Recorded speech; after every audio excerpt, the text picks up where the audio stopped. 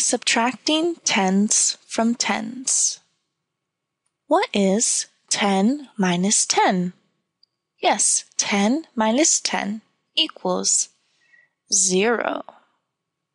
Because if you imagine you have 5, 10 beads, and you get rid of 10 more, you don't have any beads left over.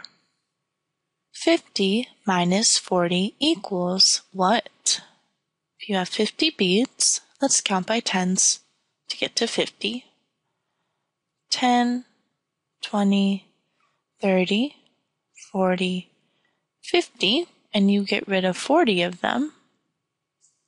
10, 20, 30, 40. How many do you have left over? 5, 10. 50 minus 40 equals 10. 70 minus 20. What does that equal? Let's count to 70 by tens. 10, 20, 30, 40, 50, 60, and 70. Wow. And we get rid of 20. 10, 20. How many are left over?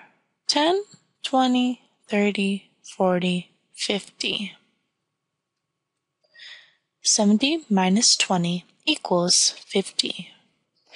Wonderful work solving these problems, and good luck solving your next.